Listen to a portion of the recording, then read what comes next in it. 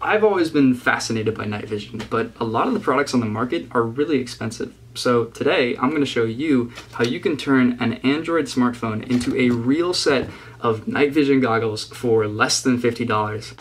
So first we're going to go over the supplies you'll need, and then we'll go over the science, and then we'll get building. So let's get started.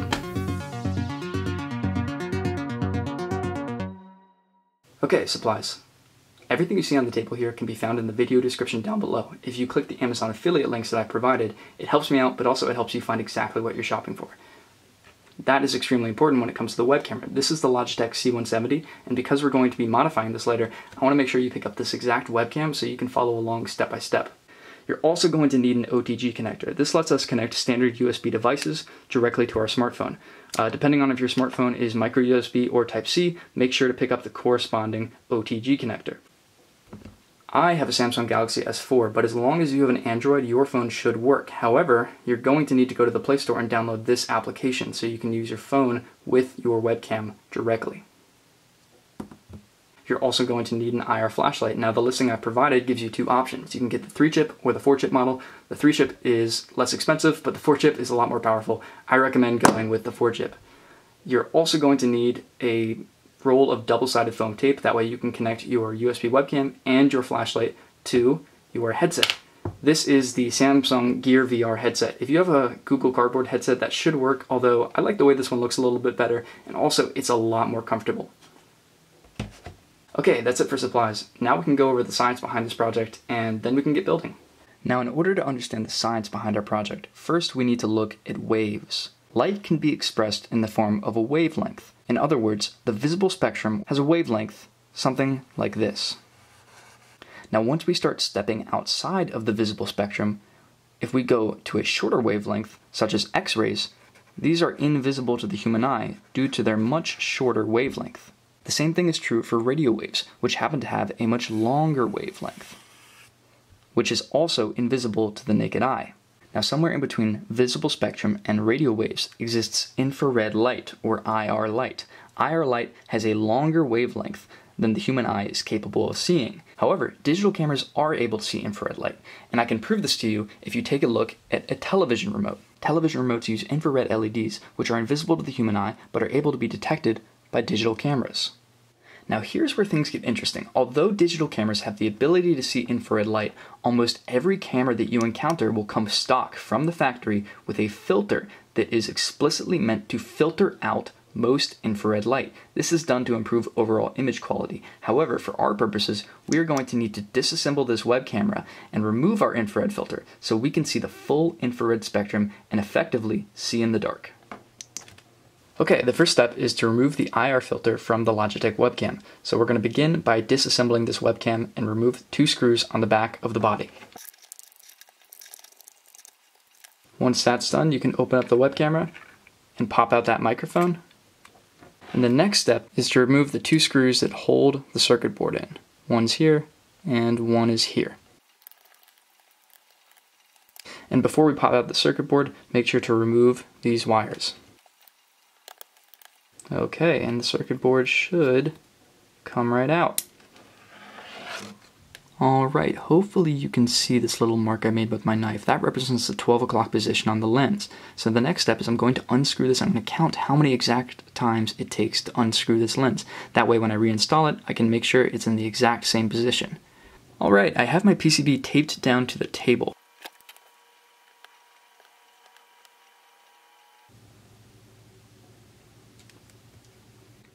Okay, that was pretty easy. Here you can see the image sensor on the camera, and here you can see the lens, and that little red piece of glass right there is the IR filter that we are going to try to remove. So the next step is to make a small incision and hopefully pop that IR filter out all in one piece. Okay, I'm back. So essentially what I did was I took my X-Acto knife and very carefully I carved on the sides of these threads until the IR filter cracked into 2 pieces. So now what I'm going to do is I'm going to take my X-Acto knife and very carefully fish out each half of the IR filter. There's one. Okay, that actually turned out to be 3 pieces. Okay, next step is to reassemble.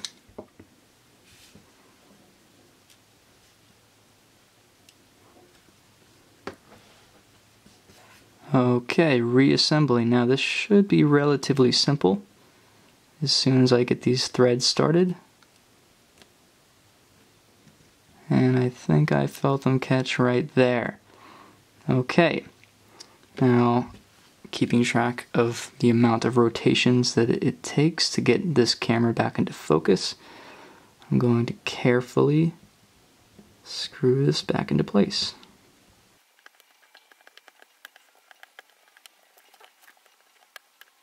Alright, my mark is back exactly at 12 o'clock, and we are ready to reassemble this camera.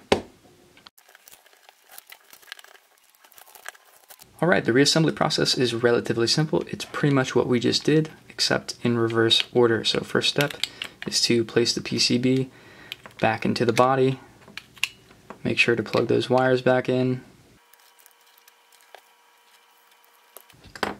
Place that microphone back into the slot where it goes. Alright, and there you have it. One Logitech C170 with the IR filter removed. Okay, time for a test run. So I have my phone with the app launched. I also have my webcam with my OTG connector connected. Alright, so let's plug this baby in, see if it still works. And hey, we got an image. Alright, and now I also have the IR flashlight. And as you can see, you only get a little bit of a red glow from this camera because its IR filter is still installed. However, when we take a look through the webcam, it picks up way more. Awesome, that's a great sign. Alright, let's move on. Okay, if you got through that first step, everything else is going to be a breeze. Trust me, it's downhill from here. Now, we're going to do some work on the VR headset. And first we're going to have to remove these 4 rubber screw covers. And then we're also going to have to remove this plastic screw cover.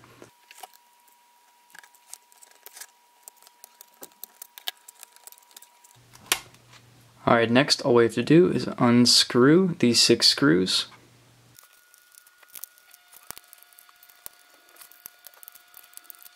Alright, that wasn't that bad. Now, I believe the last step is to turn this knob on the top continuously until the entire assembly comes apart. Now be careful because it's going to be attached on this little ribbon cable right here. And the last thing that we need to unscrew are these guys right here.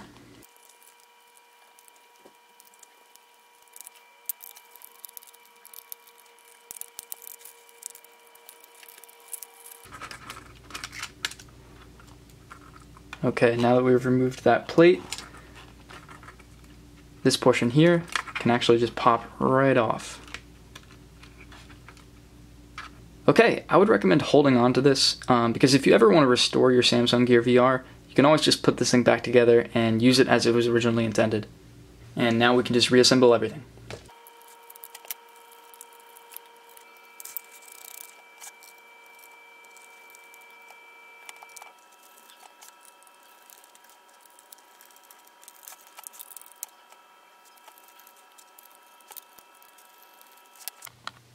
Okay, next we're going to do a little bit of carving into the plastic. It just so happens that the Samsung OTG connector fits very snugly right into this hole, which is going to work perfect for us. However, it sits a little bit high, and we want to make sure that when the OTG connector is plugged into the phone, this entire system sits flush against the VR headset. So in order to ensure that we have a proper fitment, we're going to need to use our knife to carve down this wall.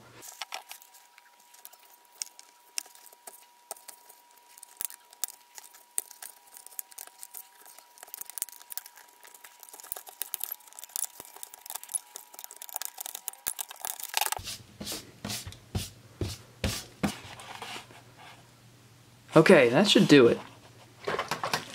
So now when we install this OTG connector, that sits a lot lower in there. And that's going to give us a nice flush fit when we install our phone.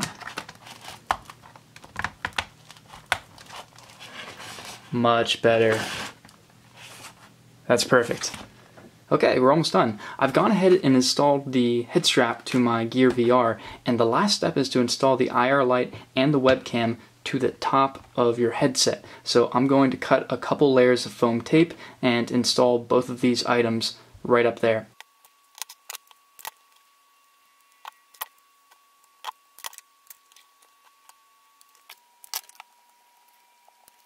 Okay, that looks pretty good. So the last thing I'm going to do is hide this wire down in this crevice here, and then I'm going to coil it up and store it right behind this flap of Velcro. Alright, and you are pretty much done. That is a complete Samsung Gear VR Android night vision headset. Okay, so I'm going to go over a couple settings that you're going to want to change in the app in order to use these.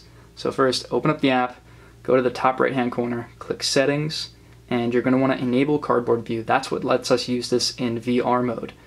You're probably also going to want to disable the microphone so you don't get any audio feedback.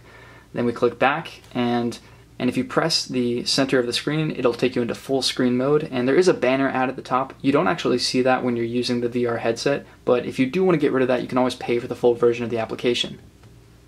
Next, all we have to do is pop off the cover, plug in the OTG connector, and as soon as we do so, you're going to see the green light pop on right there on the actual webcam. Squeeze everything together, and then always, for safety and cool factor, reinstall the front cover, and man, there you go. Your night vision's working. Alright, it's nighttime now, which means we get to test out our night vision. So I have the night vision goggles set up, I have this camera set up, and I'm now going to turn off my studio lights so we can see what the difference is. Okay, give me one quick sec here. Lights are out, and now the infrared flashlight is on. So I still can't see anything, but I assume I'm looking pretty good here. So let's take a look around the room and see what we got. Here's the back wall that we were looking at, and here is the camera that we were looking at. That's you guys. And everything is looking pretty good. Wow, the room really does just light up. Well, that's awesome. Okay, wow, that was a lot of fun. I think that was a big success. Let me give you a couple tips before you go, though. So, one thing is, these setups can get a little bit claustrophobic if you wear them for a long time, and that's because these cameras have a relatively tight field of view. So one way to combat this is to pick up a clip-on wide-angle lens. Now, a lot of companies make these for smartphones, but they will actually fit your web camera perfectly.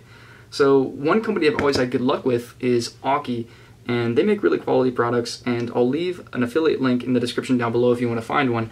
But this will overall make your night vision experience much more enjoyable, and it actually lets more light into the camera as well. So I'd really suggest picking one of these up.